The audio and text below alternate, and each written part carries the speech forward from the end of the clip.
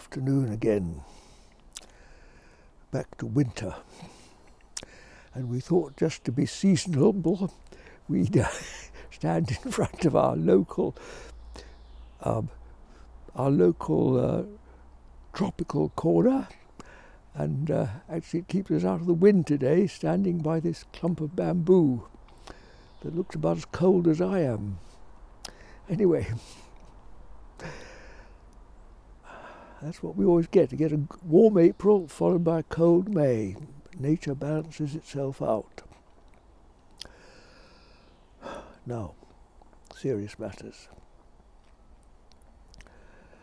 I thought, now, first of all, feet on the floor, feet on the ground, listen and look. Come back to the present. Even I forget to do this sometimes, so it's always a very good reminder. First thing, put ourselves in the right position, and then there's a chance we might be able to be of use to others.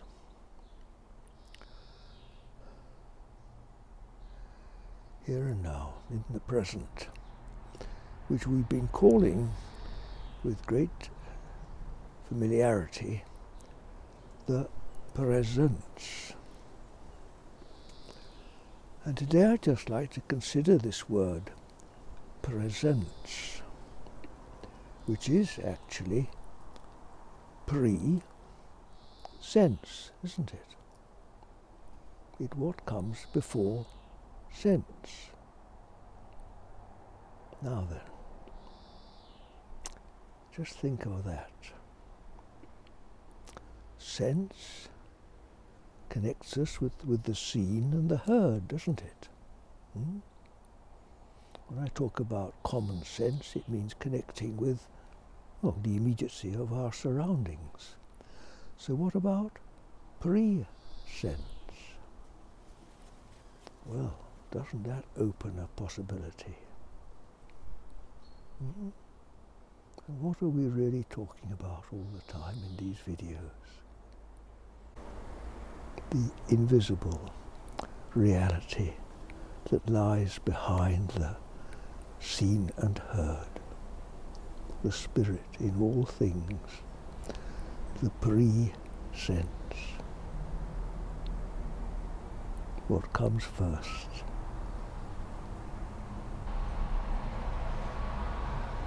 And really I could end the talk here, couldn't I?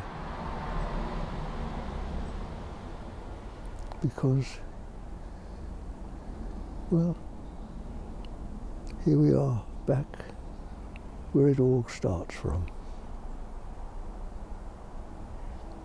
Pre-sense, as it was in the beginning, is now and ever shall be, and this is the world without end, before it all starts to go wrong. And this is why when we connect with the pre-sense, we immediately feel safe, secure, comfortable. We're on sure ground, aren't we? Like a rock, an invisible rock in this shifting sea of what we call the world.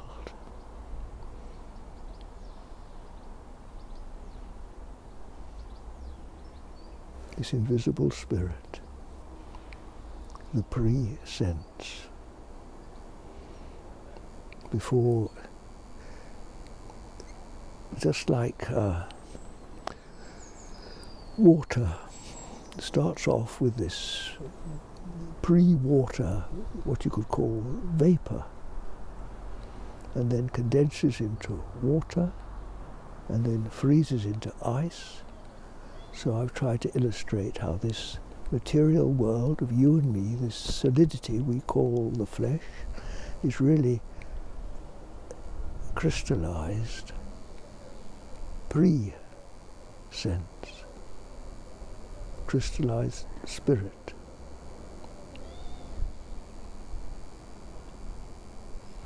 And in this world, because we've turned away from this pre-sense, which is the original perfection, the original creation, although it hasn't yet. It's in spirit. It hasn't got itself imprisoned in name and form. It's the original perfection, the archetype of what we know as the fallen creation, that which is limited. It's the limitless creation, the original limitless freedom from which we have lost as we've become progressively more imprisoned in this crystallized, in this crystallization, you see, of this original pre-sense. And on the way, as we've turned away from the original perfection and got muddled up with separation, and hence found ourselves separate from the source of all goodness. This is the origin of all our errors in the human world, the dis-ease that we're struggling with this coronavirus, and all the other multitude of ills that flesh is heir to, as Shakespeare puts it so accurately. So, how do we find pre-sense? So simple, my dears. Feet on the ground, listen, look. So we become sensible. We stop just playing silly games in our heads. Sensible, first thing to do. Become sensible. Use your common sense, as our mother and father tell us when we're little children, which we need even more as we become ever more progressively stupid as we grow up.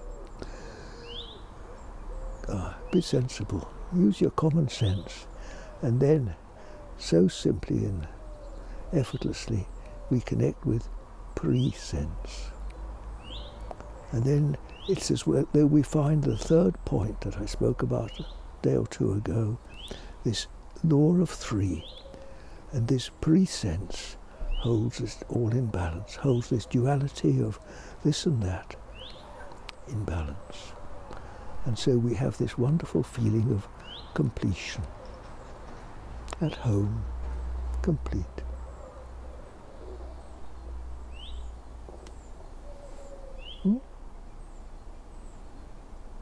Another short one, short and sweet.